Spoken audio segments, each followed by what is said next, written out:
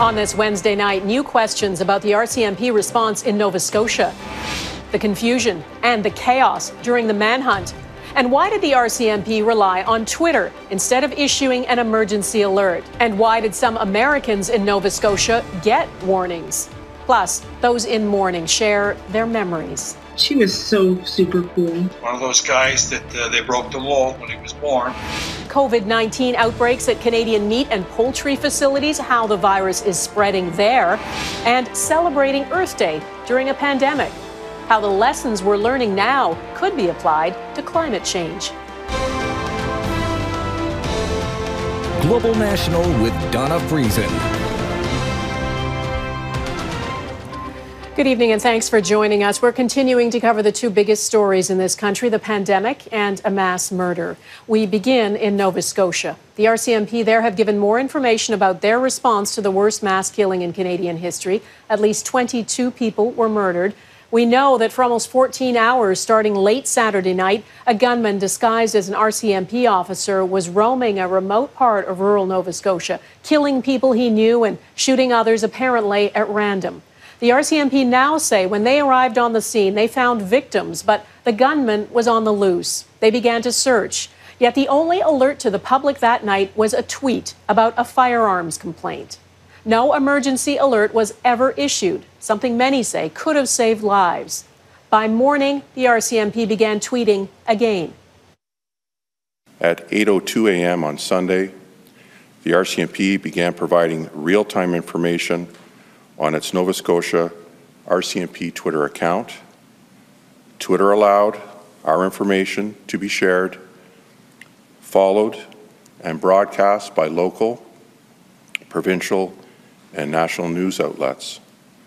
At 10:15 a.m., Nova Scotia Provincial Emergency Management officials contacted the RCMP to offer the use of the public emergency alerting system.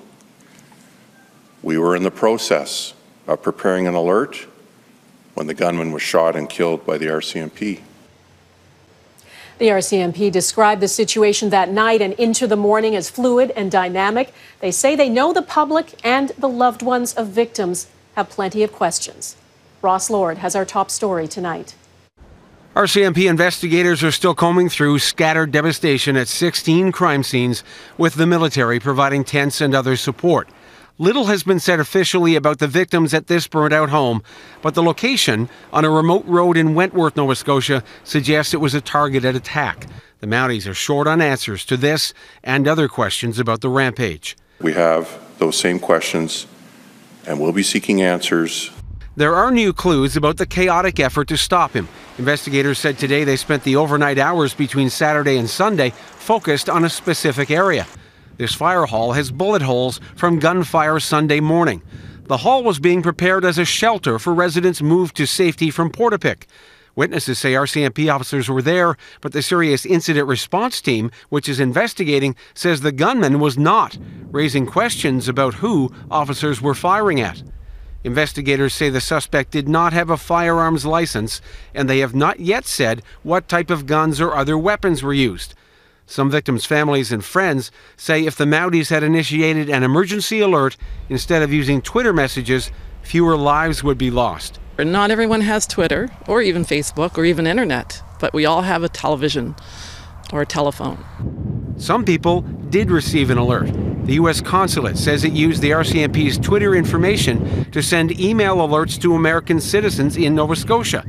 Premier Stephen McNeil says his emergency officials reached out to the Mounties. We would not go from what's happening by Twitter. We would need the lead agency to actually craft the message so that we could put that out, and no message was received, even though EMO had reached out a number of times throughout the morning to the RCMP.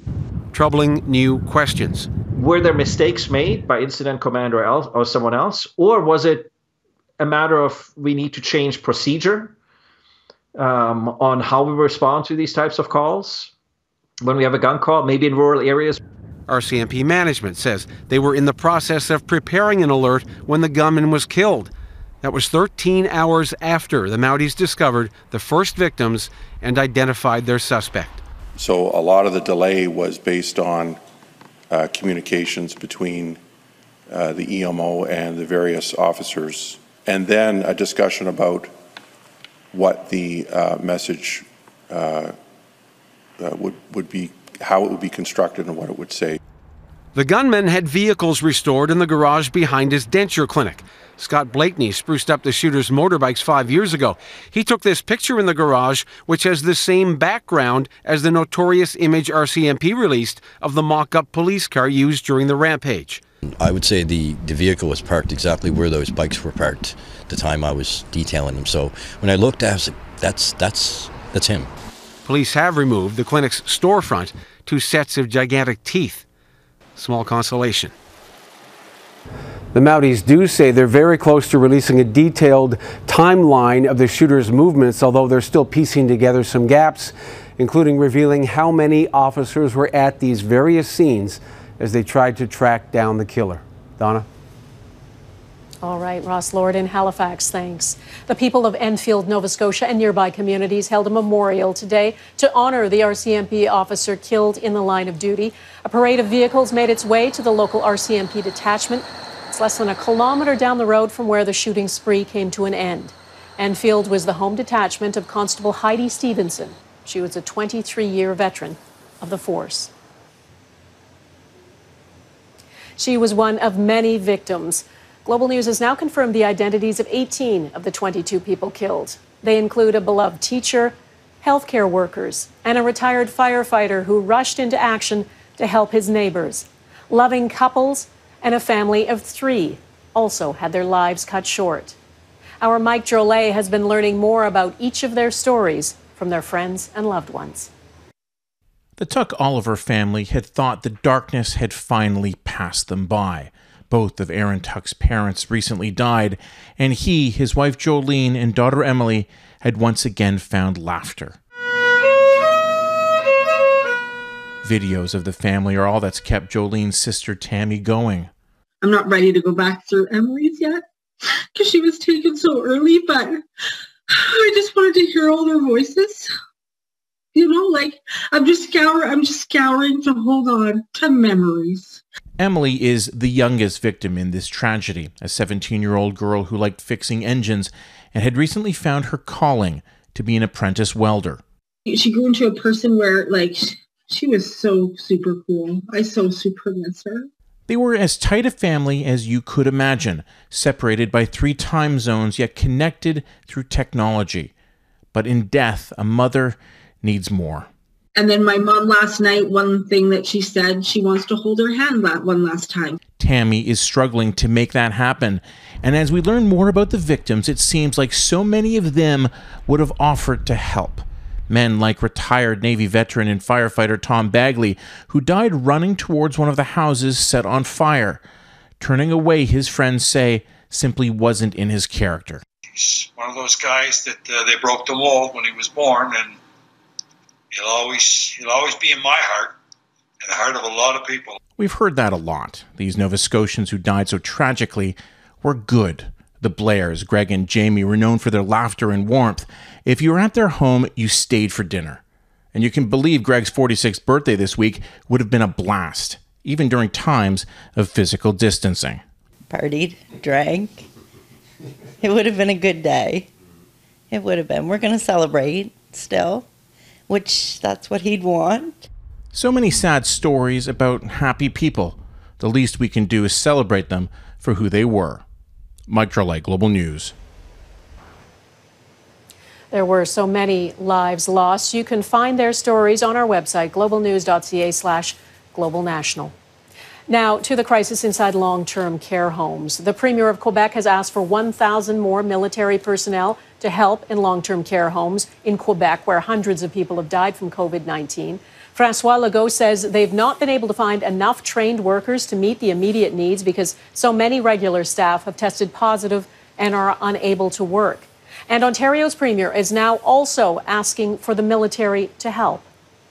This includes resources from Public Health Agency of Canada and Canadian Forces personnel.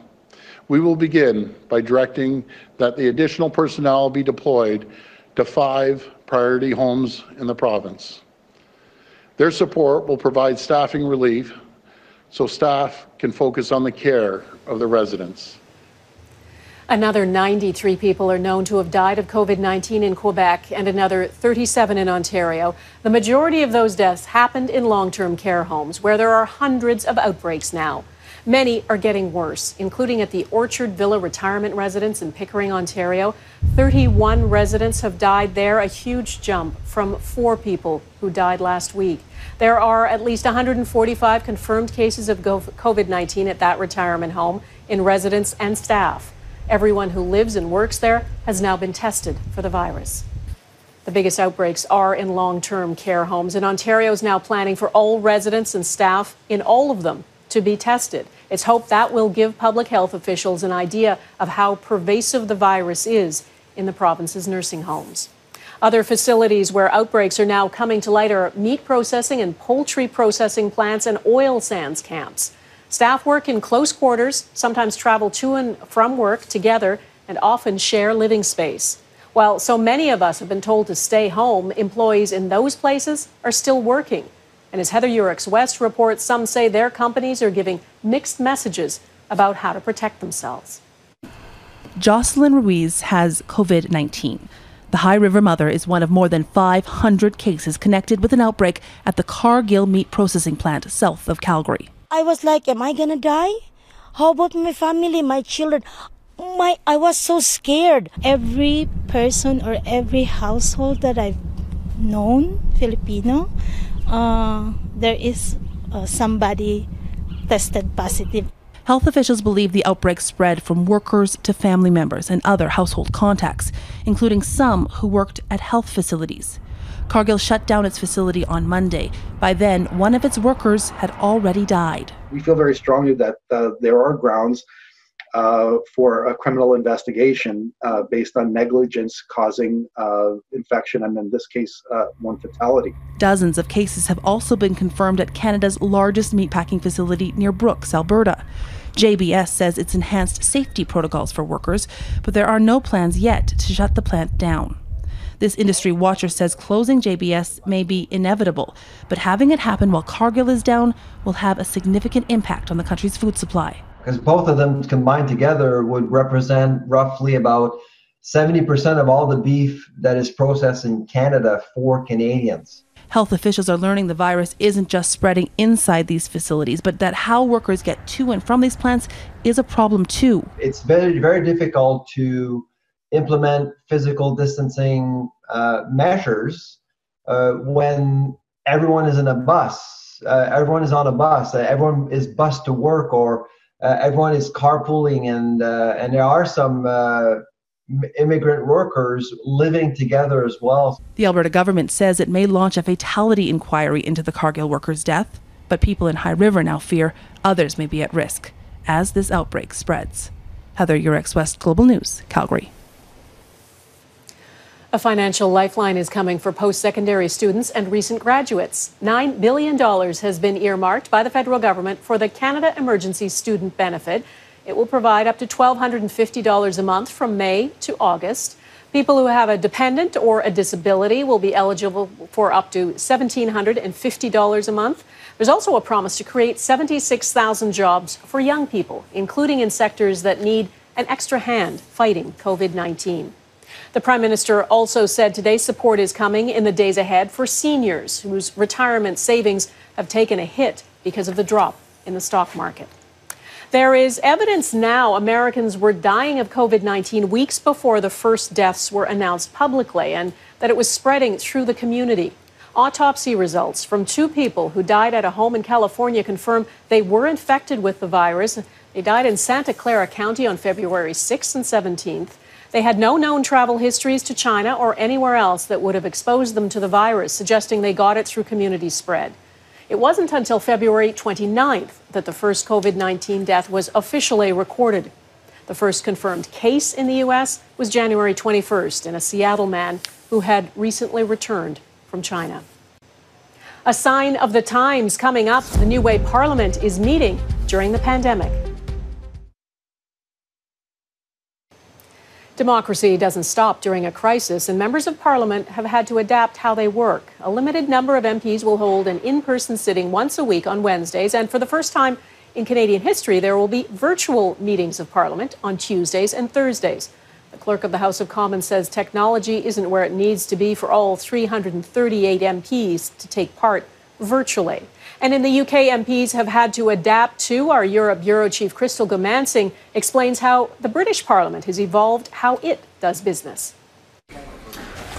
Order! Order. A familiar call out in uncharted territory. The pandemic forcing the UK House of Commons to embrace a radical shift. The chamber limited to 50 with an additional 120 MPs participating virtually. The member for Cardiff West with his supplementary question. Kevin Brennan. There were a few kinks. I don't know if I caught any more of that than you did. Altering the course after 700 years comes with challenges. It is temporary. That is part of the point of this. This is whilst this crisis lasts. Canadian politicians agreed to meet weekly in person with 2 additional virtual gatherings. We really are caught in a totally unprecedented position. David Smith has spent his life studying and writing about parliamentary procedure. He says people must be able to see and hear politicians pitch and defend their positions, especially now. If you can limit it now, why couldn't you limit it when the pandemic's gone? Of course, nothing is happening without technology. Eyebrows were raised when the UK announced it was using Zoom, which has had instances of uninvited attendees disrupting meetings. This is a public meeting. This is something that's usually broadcast around the world. It could be on YouTube, on Facebook. So the concerns are there, but they're not significant. Security, accessibility, user knowledge. Most agree digital democracy is not perfect. But like everything right now, the priority is health. Crystal Goomansingh, Global News, London. Hunger pandemic ahead, a warning the coronavirus could lead to widespread famine.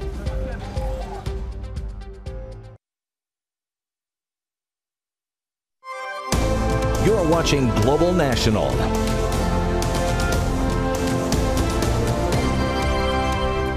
An overcrowded refugee camp in Lebanon is under lockdown after a woman there tested positive for COVID-19. It's the first case in the camp, which is home to more than 2,000 people. The woman has been moved to a hospital, and about 150 people at the camp are being tested. Nearly 1 million refugees in Lebanon are registered with the UN, and many of them live in overcrowded camps. The United Nations Food Agency is sounding the alarm about hunger. It says the impact of the pandemic could cause multiple famines of biblical proportions. The worst-case estimate is that more than 30 million people could die in a matter of months, and 250 million could be pushed to the brink of starvation by the end of 2020 if immediate action isn't taken.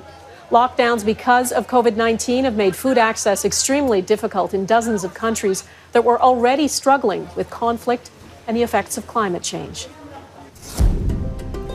Marking the 50th Earth Day next, we unearth the pandemic's effect on our planet. It's been 50 years since the first Earth Day was proclaimed, and look where we are. Economies around the world shut down because of a virus, and the only winner could be the environment. 5 decades ago, an estimated 20 million Americans took to the streets for Earth Day. There were calls to limit pollution, clean up garbage, and do more to protect the Earth. 50 years later, it is measures aimed at protecting people that are also protecting the planet, as Eric Sorensen explains. In the history of environmental awareness, there's never been an Earth Day that has come closer to reflecting the intended dream. A day of cleaner air and simpler pursuits. Roads not choked with traffic, the air not filled with as much noise. In Paris, tourists once took the haze for granted. Now they can't be there to see the surreal postcard that is today's Eiffel Tower. In China, the Great Wall, its magnificence now under clearer skies. But it has all come from a terrible scourge. Chinese who wore masks for smog now wear them for the virus. COVID-19 has exacted a devastating human and economic toll. But on a day set out to consider the future of the Earth, the UN Secretary General says recovery and investment should be clean and green. We must act decisively to protect our planet from both the coronavirus and the existential threat of climate disruption. The pandemic shows that when humans change behavior en masse, it makes a difference. Satellite pictures show the dramatic reduction in pollution in China this year, with 500 million people under lockdown. A similar reduction in pollution in the industrial belt of northern Italy. The World Economic Forum says overall there has been an increase in air quality around the world. But clearing the skies temporarily won't solve the climate crisis. Experts say climate is a longer-term and greater threat than the virus. The impact on economy and human well-being is going to be much higher than this COVID crisis has ever had. Wake up, honey. A new campaign builds on the theme that our house, the Earth, is on fire, and we are ignoring it. Have a good day. Some say the changes brought on by the virus should help us reimagine the future. This has been such a traumatic thing for the world that if we don't come out of it changed or better, then it's been a tremendous wasted opportunity. Milan, Italy, hit hard by COVID-19, sees its future in the clearing skies, planning to transform major streets to reduce cars and increase bikes and pedestrians. A small step in the search for something good to come out of the pandemic. Eric Sorensen, Global News, Toronto. And that is Global National for this Wednesday. I'm Donna Friesen. We leave you tonight with a look up at the skies. The Lyrid meteor shower is peaking on this Earth Day. Stargazers around Canada are sharing their images of the dazzling show.